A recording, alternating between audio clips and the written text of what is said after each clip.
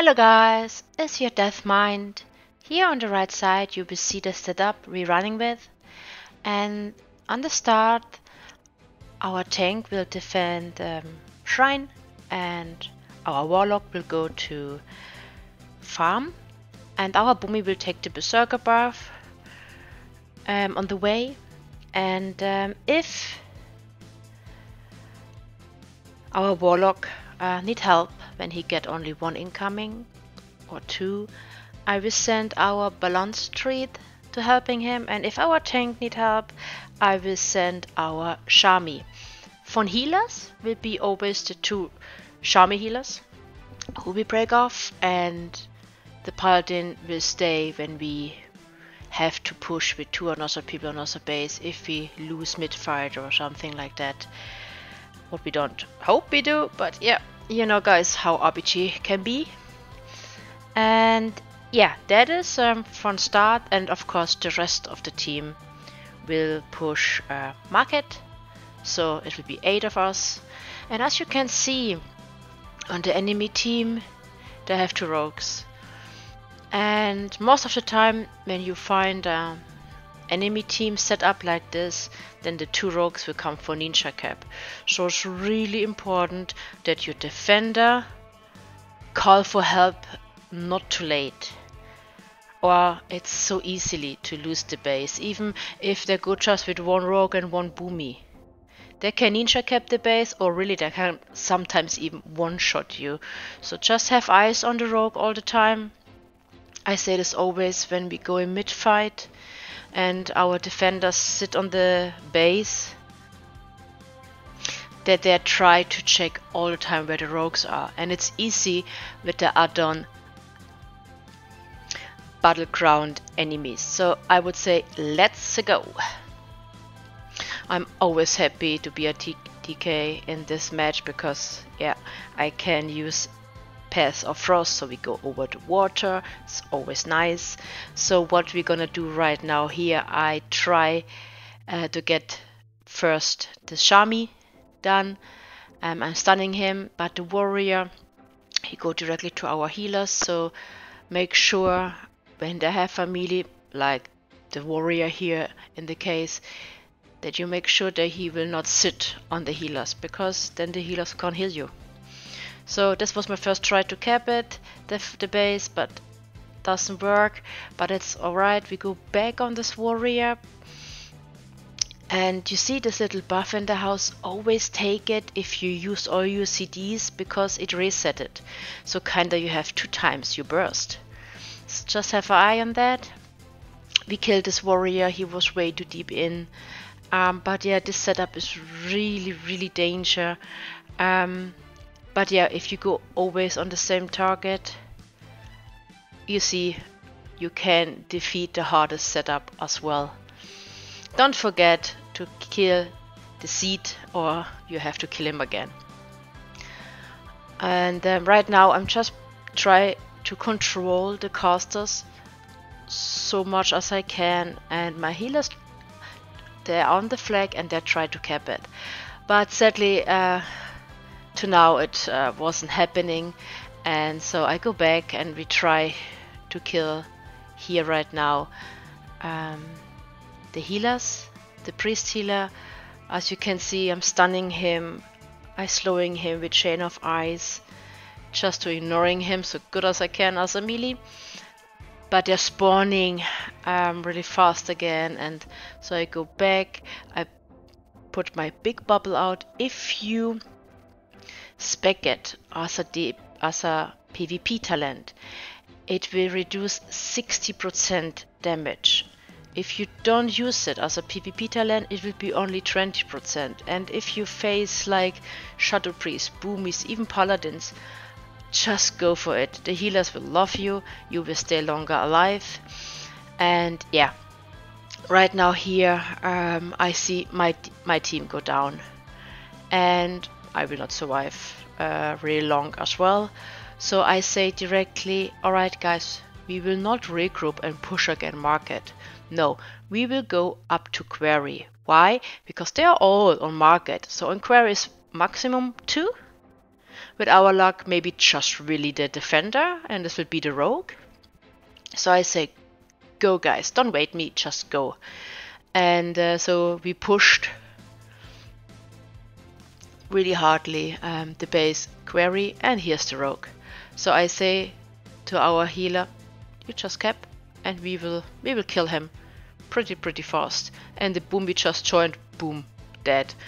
And so what is really important right now, that we send someone down to Shrine, because Shrine is the longest way now, and when he got incoming and he's still alone, he have no chance to defend very long, even if he is the best tank ever. So that is it's more simple if you have query and farm.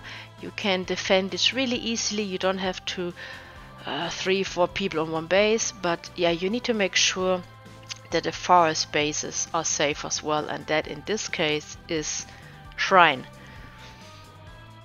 It's really danger to not double defend all the time, and of course when they have 2 rogues and you don't double defend, yeah, as I said on the start, it's a easy ninja capping stuff happening. Rogues are awesome with ninja cap, and with the burst we all know it, we all feel it, even more in Shadowlands right now. Let me know what you think, if you agree or disagree with that. So what I'm doing right now, I'm just standing between query and farm, and they got a lot of pressure for like a minute on Shrine, and then they said, alright, Shrine is safe, and I was like, query not anymore, but we tried to hold it so long as possible, because yeah, every second counts. So when Shrine is fine, it's a long way to go up to help query. If you see, alright, this base is just lost, then what I'm doing is, okay, the guys who was with me here, when we spawn, we go there together again, and we go together and together and together, just to hold them there, that they think we are stupid and we're just running in. But the plan is that the guys down on Shrine, when they are fine and absolute everything, it's chilled, I will send them to runes, because it will be an easy cap for them, because they say, alright guys, they're still pushing query, so they will hold here on query 3 to 4 people. So I say, alright, we lost query, it's no problem, but so me, the hunter and the paladin, we keep going, because I don't want that these guys who defend query, that they feel safe, that they will only let one guy defending, because then they can send more down to runes when we push it. And if we hold him here, even if I will not survive long, and I know that I will see the afterlife really soon again, but that's the plan, that down the team on Shrine just go now on runes. And I just say, alright, we have the rogue, we have the boomy, and we have the shami here. So you guys, you push. And this boomy, it's so hurtful. I mean, yeah, I don't have to say it, I think you can see it, but we keep them there, and the plan works. They will get runes in any second. So right now I'm just like, okay, we will go again, just to annoy them. just to make sure they will stay there, that they will not breaking off to runes. Now we got runes, and I was like, okay, just make sure that this guy, he will not go anywhere, and that he called for help. So the rogue is here and the Shami is here, and I was like, okay guys, now we need to make sure that farm will be alright. We have runes and we have shrine. Now it's a lot easy to defend runes with shrine. And if you have like the 3 bases and not the middle one, because everyone wants the middle one, because it's the most easy way to defend it, because you can break off really easily. But it's no worries. When you have like runes, shrine or farm, and they don't push because they regroup or whatever they wanna do, just get on your mount and stay between the 2 bases. And you will be fast enough to help out. Like you go between runes and shrine, and then you have 2-3 people between shrine and farm. So right now here they're still thinking we will push this base, and as you can see, how many are there? Yeah, we have the 2 Shamis here, we have the Boomy here, we have the Rogue here. And I was like, that's good. That's awesome. Because it's not our base, and they are just afraid that we will cap it. But this means in the same time that 4 people, what we hold here, they will not push any on our base. So it's just wasting the time from them and still get the points. And yeah, that is kinda what we're gonna do. I even don't try to cap. I'm just try to hold them here and stay alive so good as I can.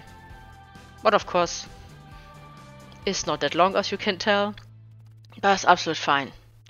So I was like, okay, now farm is in danger. So I said, okay, make sure we will not lose farm. And they said in the same time, oh, runes got a little bit incoming. And I was like, okay, I'm on my way. So as you can see, it's a long way. And so I go my cutie mount, and I'm like, okay, we lost it already. So I was like, it's no point to going there, because the whole team from them is there because they just pushed it, and they will not push only with 1 or 2 people. So I say, alright guys, we will push again query. Let's see who is there. I'm sure the rogue is here, and yes, bam, I got zapped. I was like, the rogue is here, let's try to get him out. And then I see, oh my god, and the Boomy is here, and the warrior is here, and I was like, hey, okay guys, just the plan works that 3 people again coming here, and we kill them, and you guys, you just push runes again to get runes back, because I was like, I will not survive here long. And that, yeah, as you can see, it wasn't that long, but we still have people there, so we hold them again there, busy, that they can't break off and help runes. So I was like, okay, so long we don't have runes, I will go back to query and help my teammates out there so good as I can. And then just on the way there was like, oh, we got runes, and I was like, God, thank you. So now I say, just forget query, hold them there. When you are dead, you come split up to farm and to runes, because shrine is good, but I still have double defending. But of course, what I will do now, the closest one for them from query is farm or is runes. And most of the time when they are from query, they will push farm. So I was like, okay, we will just double defend this here. I see the time and I was like, yeah, all good. We will survive this. Maybe not me, but we will hold this base. And I was like, don't you worry. So I put my ghoul on the flag. Because if the rogue really, if both rogues will come and zap and everything, the ghoul will be a good saving extra card, if you want to say this in this way, because he can stun, he can interrupt him as well. And I was like, no, the rogues are not here, so let my ghoul be next to me. And I was like, okay, we got this, guys, just AoE the flag so good as you can. Even now, if we would lose one base, it will be absolutely fine because we will win even with 2 bases. I have the add-on capping as well. It's really helpful. You see exactly if you win with 2 bases on the end, or even with 1 sometimes when you was 2 ahead from the enemy team. So it's really useful. For more videos, just click the info card or subscribe my channel to not miss any video. So yeah, guys, I really hope that you enjoyed the video. I would be happy if you can give me a nice feedback, what you're thinking about our RPG runs. And then I would say, take care, see you soon, your Deathmind.